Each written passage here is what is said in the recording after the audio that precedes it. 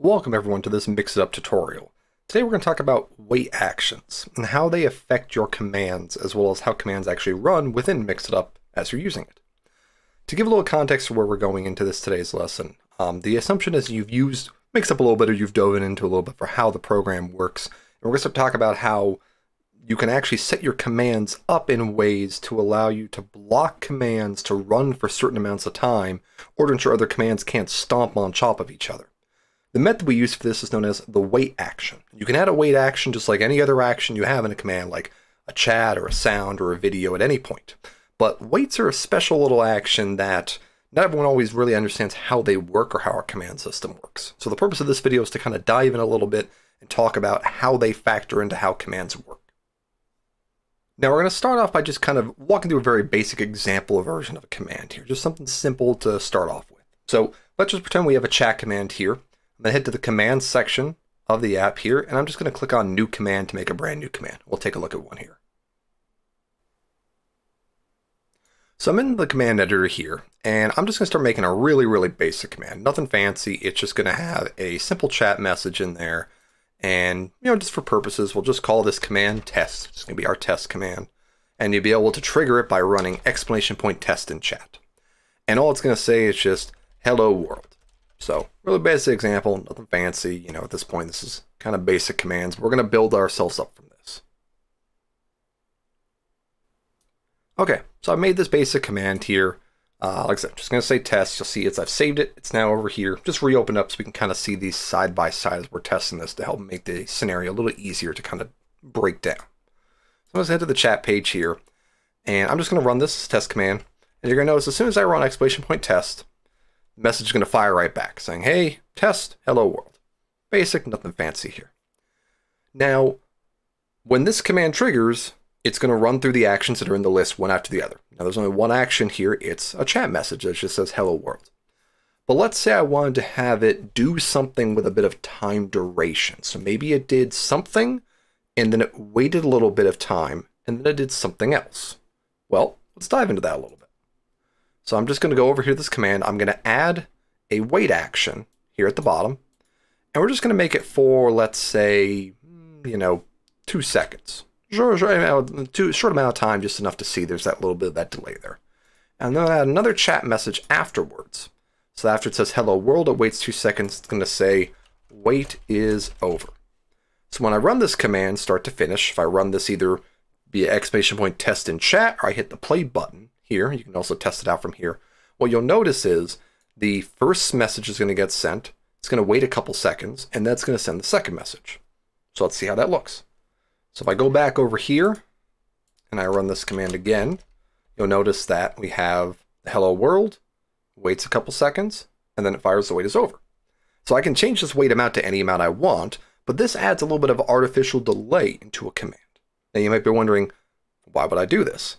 Well, maybe you have some timing you want to implement inside of your command. Maybe you want to have certain things trigger in certain timing orientations. Kind of like if you were editing a video, right? You want maybe sound effects or video clips or text to appear in specific timing when things happen. Well, that's where the beauty of wait actions could come into this.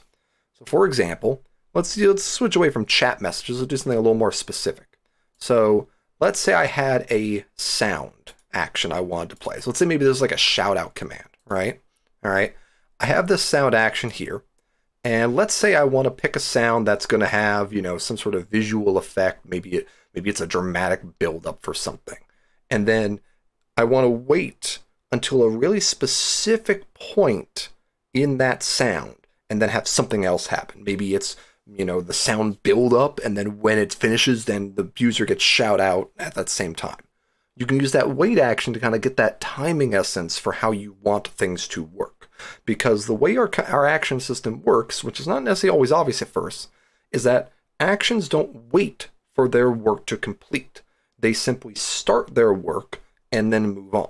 There's a couple of exceptions to this that we'll kind of cover in a separate video, but generally speaking, for about 95% of scenarios, all that happens when an action triggers is it just starts the thing and then moves on. So a sound simply starts playing. It doesn't wait for the sound to finish all the way. A video only starts playing. It doesn't wait for that video to finish all the time. You just might not notice it because other actions don't take a lot of time. Sending a chat message is nearly instant. Adding currency is nearly instant. But things that have time duration can take time. So you can add a wait action to add either maybe additional buffer or less buffer to allow things to trigger. So let's see here. I'm just going to go add a quick sound in here. And we'll get something that has a little timing essence to it. So let's see if we have a good sound here. So I picked a really basic sounding for those that ever played GoldenEye, the N64 game. This is the sound effect that plays when someone dies. So there's a very specific timing to the way the sound effect occurs. So we'll just kind of play it just to give you a little bit of perception to it. So listen here for a sec. And you can hear there's kind of a cut, you know, there's a little of a build up and then there's that kind of lull at the end.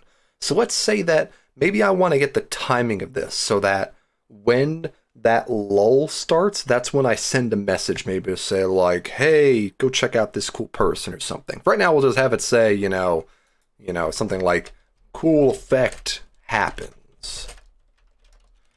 And that will allow us to kind of get a little bit of a timing interest. So the timing's not going to be exact right now, but let's maybe assume it's going to be, 3.5 seconds. We'll see how it kind of works its way out. So I can put in here 3.5.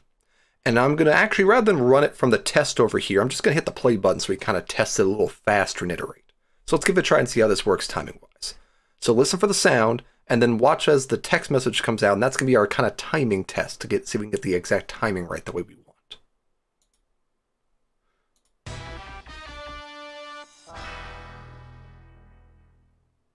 So it's a little bit later maybe, so maybe we bump it down to like 2.5 this time. Let's see how that looks.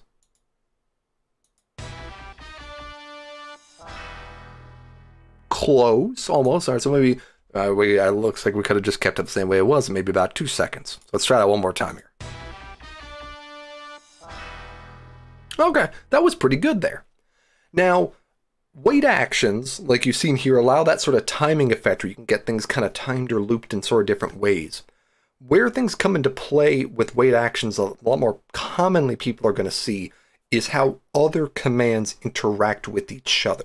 I.e., if I have 2 different commands or even the same command running, certain things like maybe sound effects or videos, you don't want to overlap. You want to have them kind of be bucketed in a way of how they're actually set up.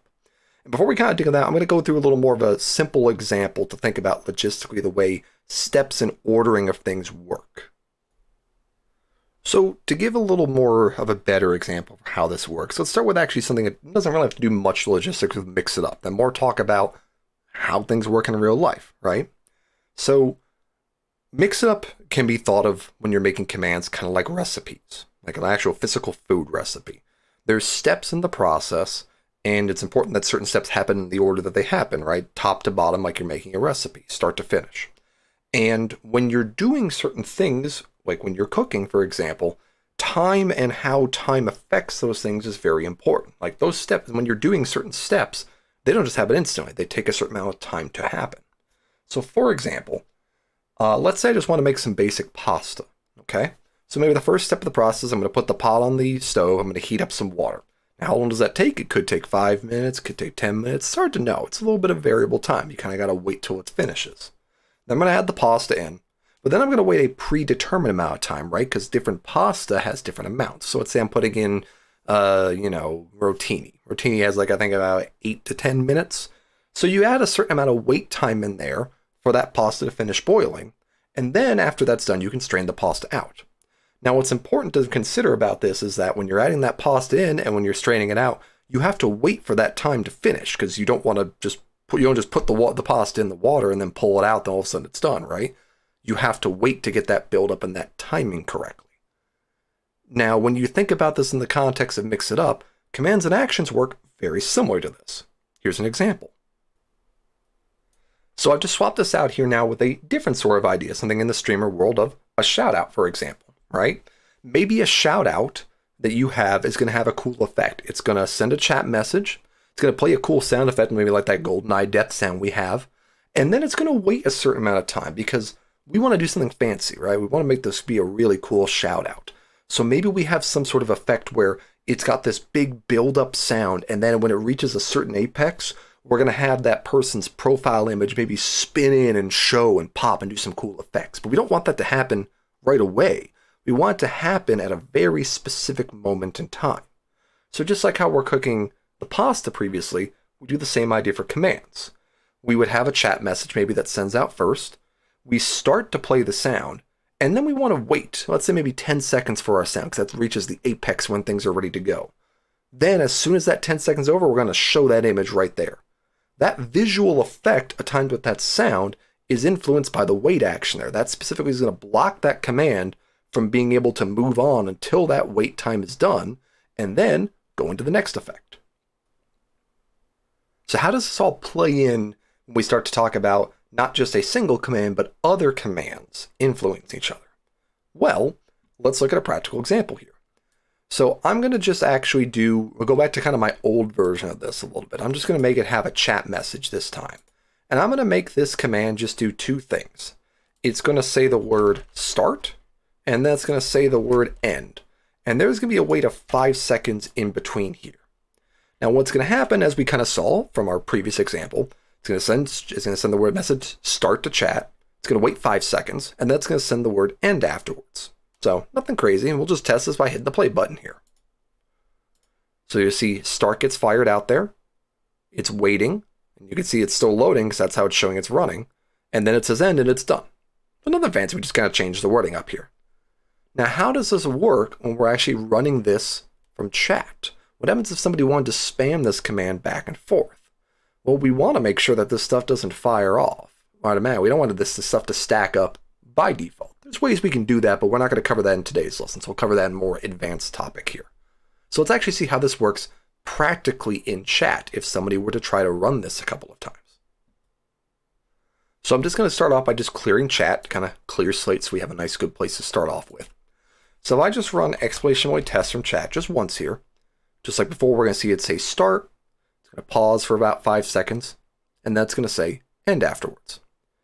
Now what happens if I were to run this command, let's say 2 times, really, really quickly?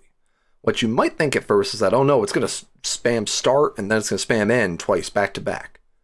Not quite. This will be a topic we're going to cover a little more in detail in a separate dedicated video known about command locks, but we're just going to kind of lightly cover it here. Mixitup has a system built in where it ensures that commands try not to stomp on top of each other the way that you might not expect them to, so it can provide a better experience for your stream. The default setup of Mixitup is that commands of the same type will never be able to run on top of each other. They can only have one command running at the same time. So for example, you can't have 2 chat commands running in parallel. Only one command can run. And if there's a command already running, all the other ones have to wait for that one to finish and back up in the order they were running. Now that's only the case for commands of the same type. So 2 chat commands can't run at the same time. But for example, you could have a chat command and an event command both run at the same time because they're different types. Now there's ways you can work around this to build better systems to make sure things don't stop. Like we said, we're going to cover this in a separate video, but we just want to kind of talk about that briefly. So if I run 2 chat commands at the same time, or nearly the same time, both are not going to run at the same time because I have this little wait time in there telling it to wait 5 seconds. One's going to start, it's going to say start, it's going to wait 5 seconds, it's going to end. Then when it ends, the second one will start up, wait 5 seconds, and end. So they kind of queue up getting ready to run like they're in a line waiting to get into a club or something. So we'll show that out here. So I'm just going to write exclamation point test, I'm going to trigger it, and as soon as I do this, I'm going to do it another time to queue up another command. Watch it happen.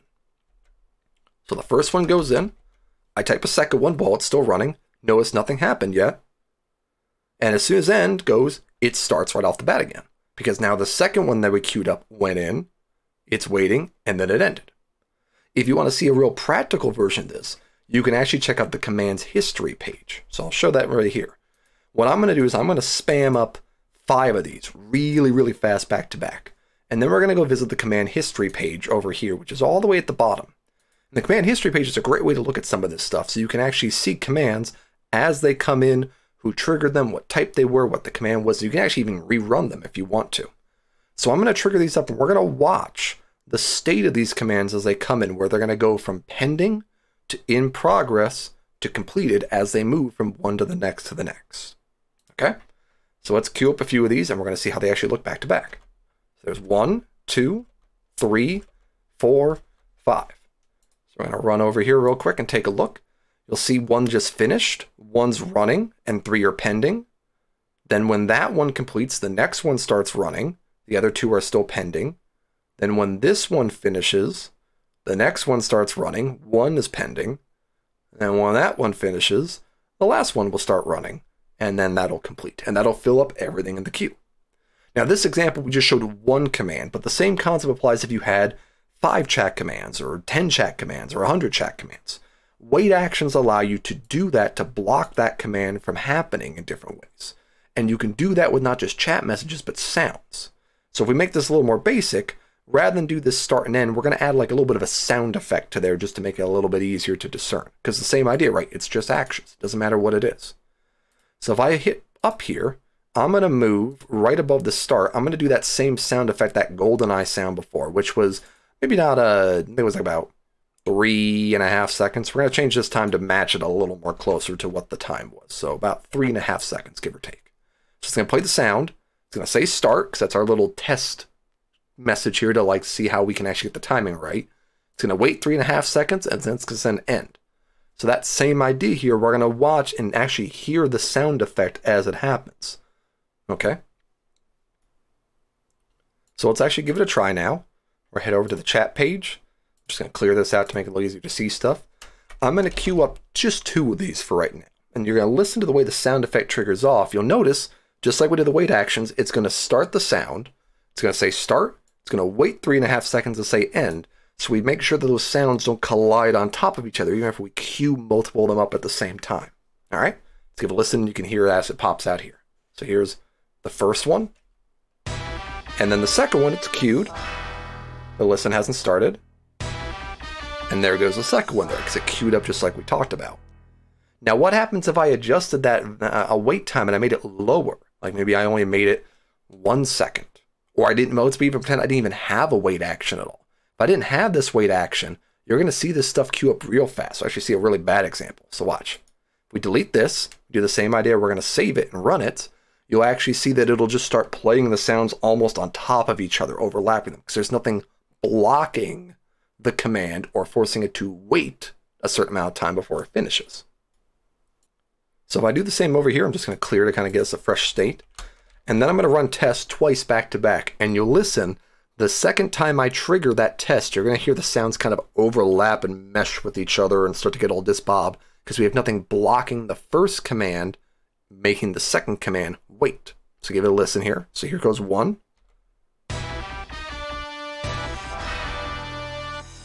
And see how they kind of overlapped that way, because there was nothing blocking the first command from running all the way through to make the other commands wait in time for it.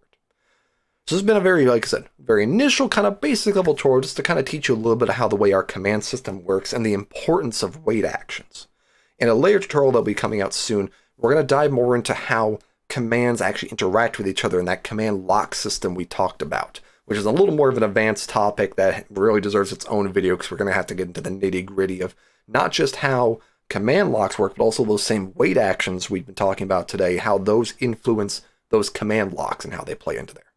So thank you for watching this video. Hope you found it useful. If you do, please like, comment, subscribe to the channel, and we'll be looking forward to doing more future Mixup tutorials here for you on this channel. Thank you, everyone. Have yourself a good day.